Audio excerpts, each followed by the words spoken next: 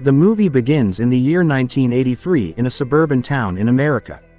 A father, David Rayner, is yelling at his 8-year-old son Jake to wake up because he is late for school.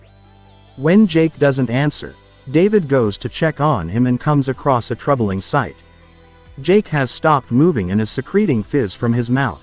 Without wasting time, David rushes him to the hospital and discovers that his son is not the only person who woke up like that. The hallway is full of parents carrying their children and trying to contact a doctor.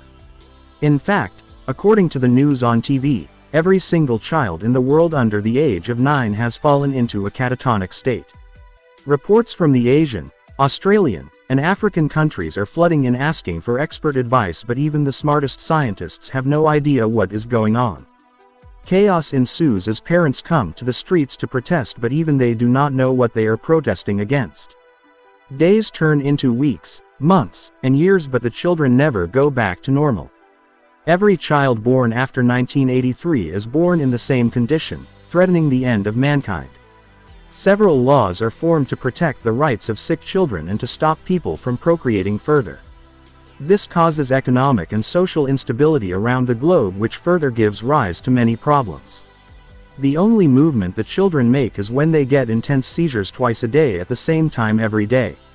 Science has no answers to what the seizures mean, just like how it has no answers to the entire plague. Cut to 10 years later. 8-year-old Jake has now turned into an 18-year-old boy, but with no life inside of him. He is fed and kept in a healthy condition, but David and other parents of the world have given up on getting their children back. In David's town, the school is closed after the last batch graduates, and the gym hall is renovated into a hospital for the sick children whose families have no means to take care of them. The head doctor at the gym is a woman named Jean. Then, we are introduced to Jean's ex-husband Tom. He went to jail a few years ago for killing a man in a bar fight. The incident changed his life and took his job and family away. After serving prison time, he has just recently been let out on parole. Since Tom has no place to live, David allows him to stay at his house for a few days, where Tom also gets to meet Jake. David has brought several medical equipment for Jake's comfort. Tom comments they must have cost a lot, but David rationalizes that nothing will amount to his son's happiness. He seems to believe that although his son cannot express his feelings, he can still tell what is going on around him. In the evening, Tom meets Jean, who isn't happy to see him. They share a brief conversation before she asks him to stay away from her. Tom is still in love with her, but she only sees him as a murderer. The following day, Tom goes to the police station to meet his old mentor and the town's sheriff. There, he sees 2 teenagers who have been arrested for trespassing. 10 years ago, they narrowly crossed the age of 9 and were saved from being like the other kids. While most such children are in bigger cities making a lot of money, these 2 break into houses and talk to unconscious children. No one knows why they do it, but by the looks of it, they seem to be struggling mentally. In the next scene, we see a doctor walking into the gym for a regular checkup. She is met with horror when she sees that they have come back to consciousness and are staring at her. The woman cannot believe her eyes and freezes in shock until one girl attacks her. Back in the house, Tom wakes up because of a noise and sees the state of emergency message on TV. He rushes upstairs to check up on Jake, but finds him missing. Then, he goes to David's room to discover that his face has been squashed to death. Seconds later, Jake appears behind and attacks him. He is about to be killed when his childhood friend and Jean's brother Sam arrives at the house. He hits the kid with a tire iron and throws him off the window. Sam also reveals that the entire city has been swarmed by the awake children whose only aim is to kill the adults. No one knows what they actually want, but people are dying at a frightening rate. Suddenly, they remember that Jean was working a night shift, which means she is surrounded by sick children. They quickly make their way outside, but are yet again approached by Jake. At first, he tries to attack them but stops and falls unconscious. After that, Tom and Sam drive to the school. The first dead body they find is of a nurse with a deformed face. While trying to climb the stairs, they are attacked by the kids who try to grab their faces for some reason. They are saved by the same 2 teens who Tom saw at the police station earlier.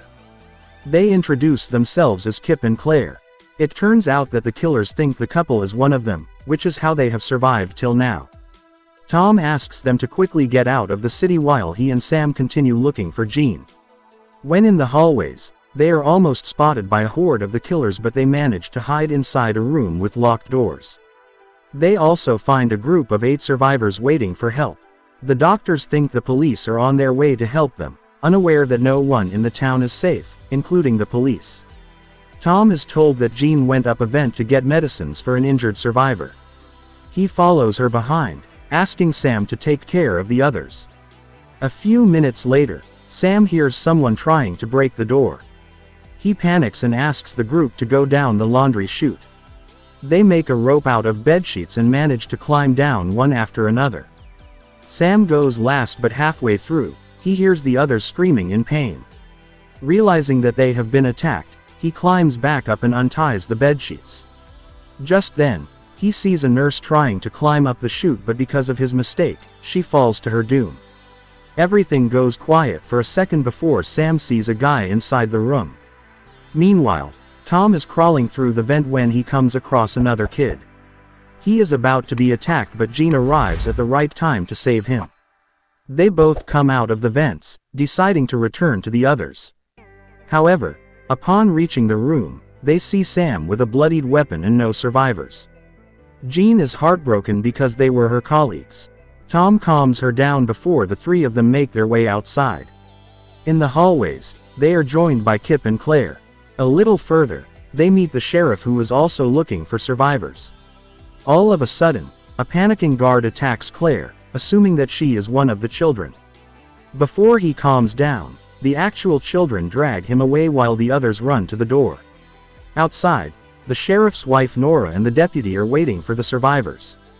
When they are distracted, the children land and attack. Somehow, the others arrive at the right time and manage to free them. Amidst the chaos, Claire is left behind with the children while the others drive away. Kip is worried for her but is hopeful that the children won't know she is a human. The group stops in the church where Jean takes care of Sam's injured leg. He yells in pain for several minutes before she finally gives him drugs to make him sleep. While everyone stays in a safe room, Tom goes around the church to check if there are any more children. While inspecting the chapel, he is attacked by a girl.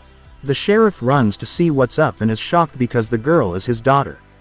His wife Nora weakens at the sight of her girl in such a condition.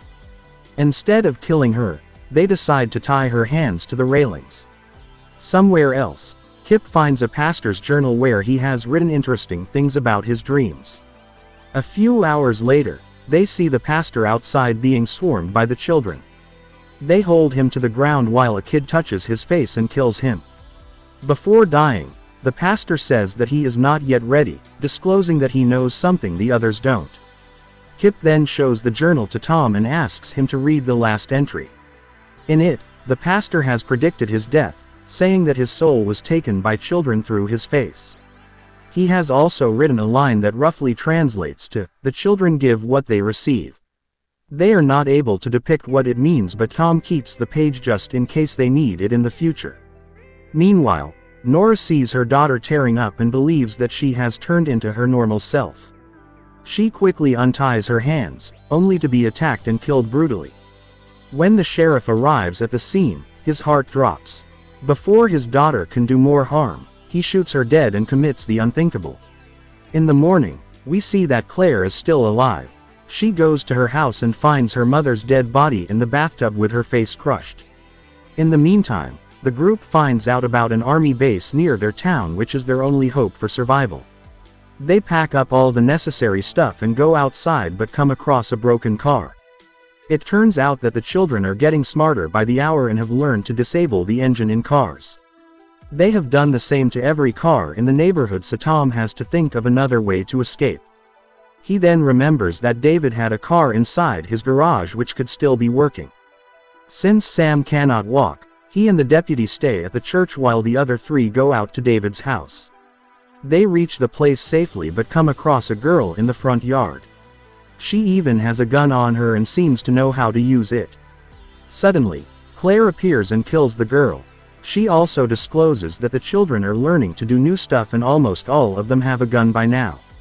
Back in the church, a horde of children attacks Sam and the deputy. A while later, the rest of the group arrives to their dead bodies.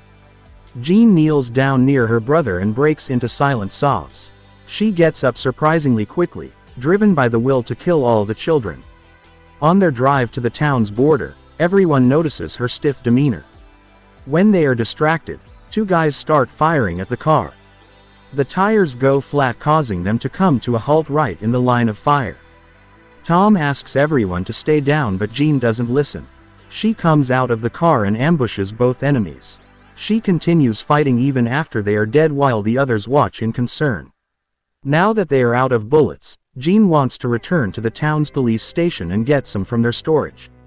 Tom argues otherwise because there is no need for guns in the army base.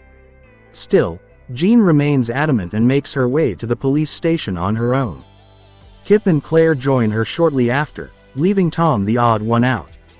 He walks towards the army base for some time before sitting down to read the pastor's note again. He rationalizes that the children are sucking out people's souls, but the way to stop them isn't clear on the note. Meanwhile, in the police station, they find two children gathering up all the weapons. Since they won't suspect Claire, she decides to go inside to steal the guns. The other two patiently wait in another room until they hear a gunshot. Kip runs to Claire and sees that she has been shot. He kills a man but is in turn shot as well.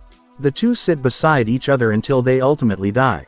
Some time passes when Tom arrives and finds a frantic Jean in the hallways. She has lost all senses and is paranoid that the children have surrounded her. Tom gently brings her back to her senses before they go outside. Since they do not have a vehicle, they are soon surrounded by the children from all sides. Tom makes Jean kneel down and remember the moment she was the happiest in her life. While she does so, he walks to a kid in the crowd and tells him that he is ready. Tom has finally figured out that the kids give you back the emotions you show to them. When you give them fear and anger, they do the same to you. Seconds later, Jean opens her eyes and finds herself alone. In the last scene, we see her reading the pastor's note while enjoying a beautiful day outside her house. Then, she sees the children surrounding her house yet again. This time, she simply goes inside, leaving the door open as a sign of trust.